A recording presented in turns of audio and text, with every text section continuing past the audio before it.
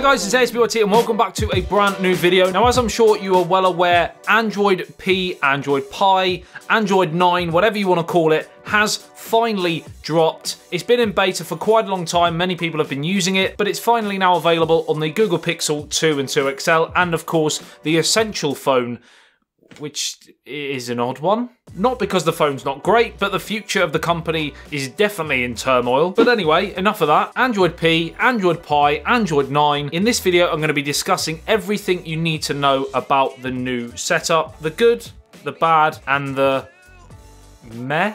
Let's get straight to it. Right, so the first thing that's been changed in Android Pie is the number. It's gone from 8 to 9. And the first thing is, of course, the settings tab has now changed. The icons are much more round.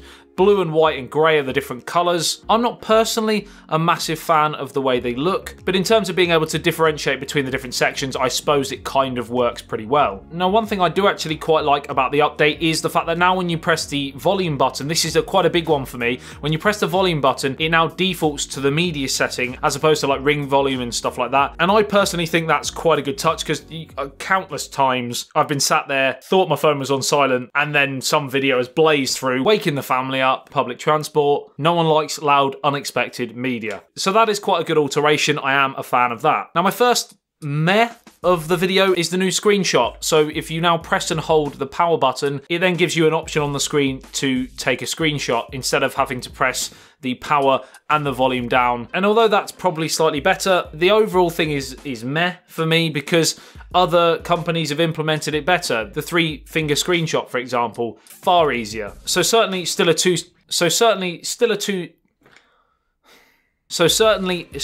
two-step process that seems a bit unnecessary. So next up is gestures, and this is something that has been sort of a long time in coming really for Android users on stock Android to kind of compete with the iPhone, and of course companies like Oneplus who have already introduced it and introduced it quite a long time ago, even on the OnePlus 5T for example. So now of course we have the little white line in the middle which you would press to go home. You can also go back like this, and if you want to go to your recent apps, you sort of swipe up from the middle at the bottom and then you can scroll through the different apps you've got open, and it's now horizontal as opposed to vertical. Again, similar to the iPhone 10. And this is another one I'm definitely mixed on. Yes, it is a decent upgrade. It is much better than what it was before. Do I feel it's been implemented as well as the iPhone 10?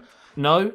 Do I feel it's been implemented as well as the OnePlus 6, where you swipe up and hold to go to your recent apps here, and then you swipe off. You can also go up from the left or right to go back, and up from the middle to go home. Very, very simple, and the great thing about it, you still get all the real estate, like again you do get on the iPhone 10. That's kind of why gestures were invented. It just feels a bit of a halfway house and a work in progress still on the Pixel, when you've still got that little white line, etc. at the bottom. What I'm trying to say is, in my opinion, it looks far cleaner the way OnePlus and Apple have done it. Is it something they can tweak in the future with software updates, etc.?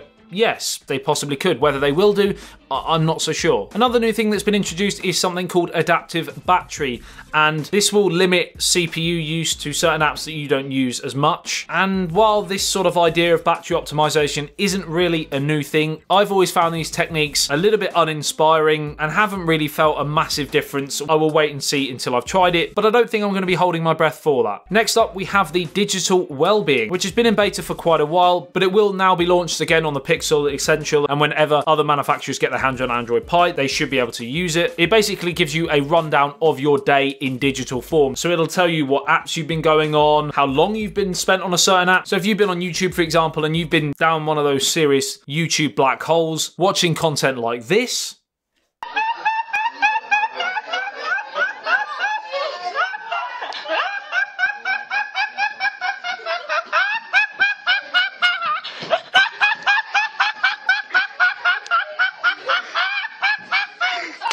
no?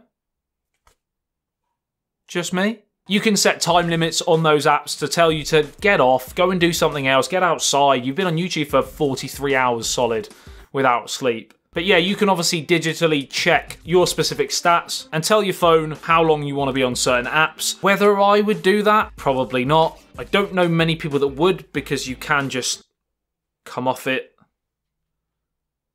if you want. No one's forcing you to be on it. but again, it's another function. And the final feature, which I think is actually quite a good thing, and I think the more people use it, the more people will actually almost think, how did I live without it? And that is slices. Now, forgive them for the name. Name aside, Android Pie, slices. It's quite a good idea because it basically allows you to preview certain information within an app without actually having to go into it. So you can actually type things into your search bar and it'll feed you little snippets back of information that again will be very quick and easy to grab without actually going into the app. All in all, my humble opinion is that there are a few good new features, there are a few questionable and meh features, and overall I'm feeling like a lot of smartphones in 2018, the actual Android update is also a bit of an incremental one, and possibly one of the most minimal Android updates we've seen in recent years. Here's where you guys comment, let me know in the comment section below what you think. Do you like the new changes? Have you used it already? Do you have a Pixel or an Essential phone? Are you straight in there? Let me know in the comment section below. As always, I'd love to hear your thoughts. Like and share if you did enjoy this video and found it helpful. Subscribe and hit that notification bell if you're new to the channel and want to be notified every time I post a video on anything tech. Pretty much daily content here on this platform. I love you and leave you. I'll see you in the next one. Stay TP. Peace out.